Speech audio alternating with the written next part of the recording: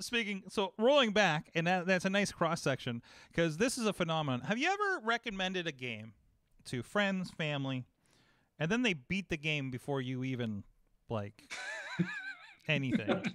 All right. So, I mean, we have Apple Arcade. I got the family thing, the Apple One thing, and I was like, hey, please play your games from this and not those things that like you get the $5, $2 apples or whatever crap they make you do. Because and I know, like they're playing basically the same game. These gem, tile swap games and things like that, right? Like I know it's basically the same stuff. Okay.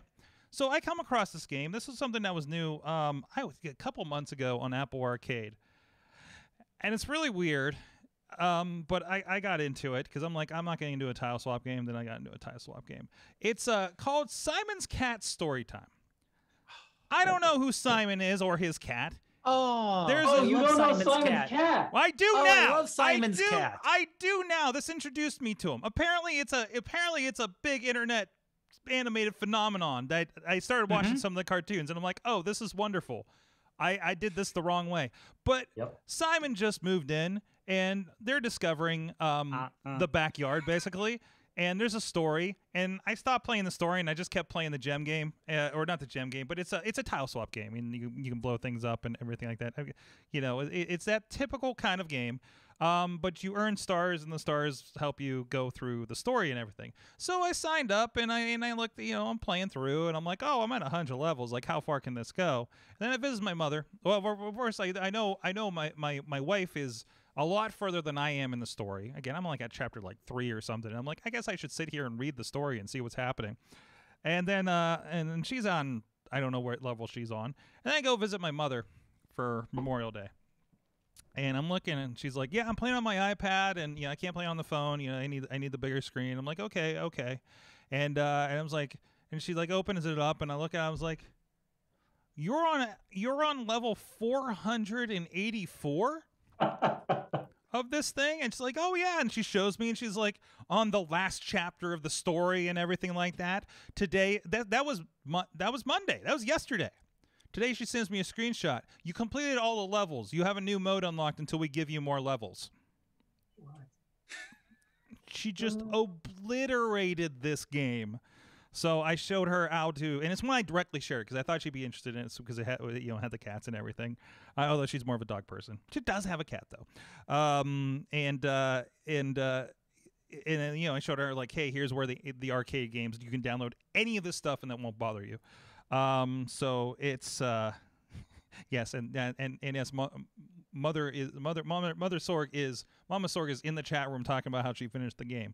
So so that's also her awesome. So thing what is the extra thing that it unlocks? Like, do you have to start back over and hold play on in a second. mode? Let me get to the screenshot that she texted me earlier today, and I got to answer that text too. Let's see. It says, congratulations, you've completed all the levels and unlocked the exclusive event Midnight Feast. Participate in the event to win great prizes while we get new levels ready for you. And she's in the chat room. Maybe she can tell us what the Midnight Feast is. And as you go through the levels, and they find like an old park, and they're restoring the park, and you get the picture, like, pick the color of the flowers in the benches and everything like that. So it's like that little, it's like a builder game, but it's more of a story builder game. But then you get to go back in the story and you find these gnomes. So it's like 3 games in one, apparently. And obviously everybody loves it. So that's gotten into it. So this has just been a phenomenon that's happening. I don't know how awesome it is for me because I'm the one that's like on level 124 and everybody else has like blown me out of the water. And I've been playing it for longer than anybody. It was like 3 weeks ago they started playing. Just destroyed this thing. So obviously everybody else has more time on their hands than I do.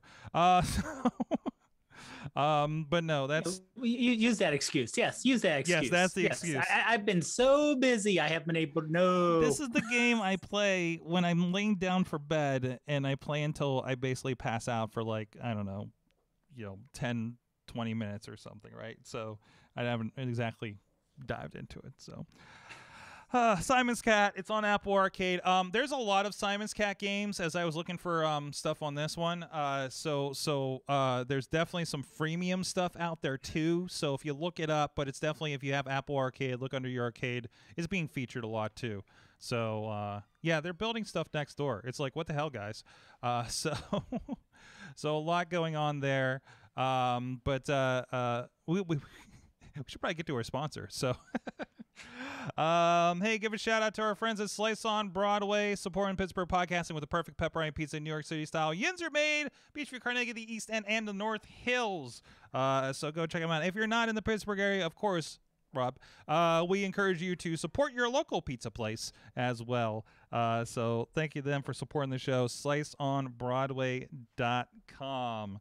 So all right, that was a long first half. Let's see. What do we got on the back end? Dave, you filled out the rest of the show. I looked in the doc and I'm like, oh, did I leave stuff here from last week? It's like, no, it's all stuff that Dave put in here. So what do you want to touch on here real quick?